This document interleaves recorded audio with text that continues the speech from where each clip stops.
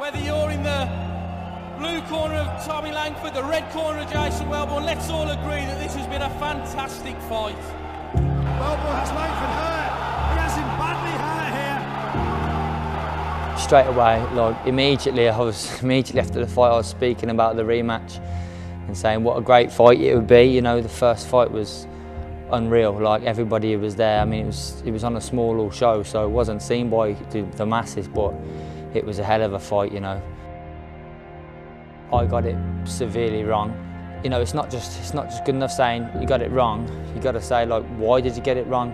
And there's numerous things that happened and that I did and I was at fault for in the build-up.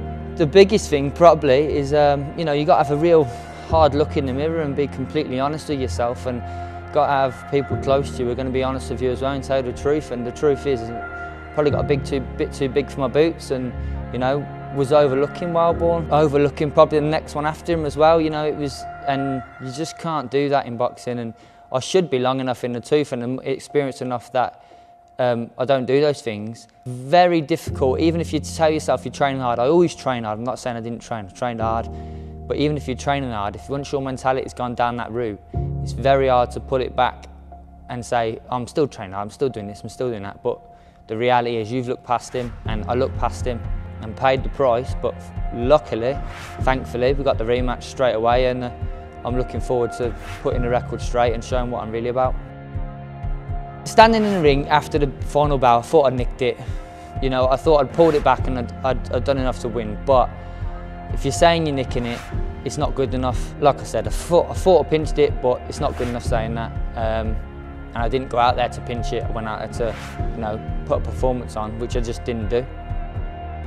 You know, I've got to give Welborn his credit. He fought the right fight for him.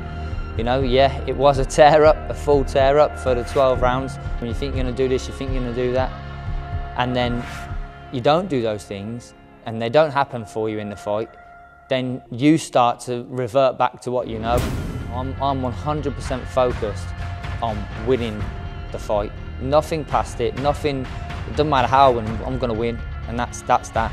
That's what I didn't have last time. I was saying, I'm going to do this, I'm going to do that, I'm going to land this shot, I'm going to do this.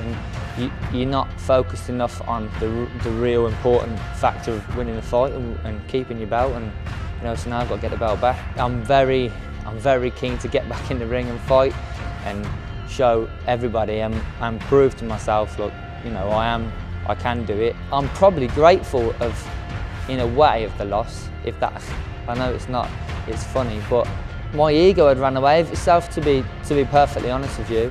And had I got the result, even if I'd nicked it and got the result, you said, oh, the performance wasn't there, but I got over the line, and you'd have forgotten all the problems and you've forgotten where you've gone wrong. Whereas this has forced me to have a good hard look, and it's forced me to listen to people around me. Out of my 22 fights, there's probably only 4 fights that I've actually been very happy with my performance. I've given Jason a lot the respect that is due, which I didn't give him last time. So I've been working with people who are very similar to Jason, and obviously that's better for me. Like last time around, we didn't really have that. It's a very big opportunity to get it right, you know, and to really deliver on the big occasion, and have to deliver on that. But it's very exciting. I'm really happy to be fighting on Sky, massive platform. To be perfectly honest, there's no September the 9th. It's all about September the 8th. I can't look anything past it, look at anything else. Nothing happens without the win on that day. And that is as cut and dry as it is. I've got to win, and that's that.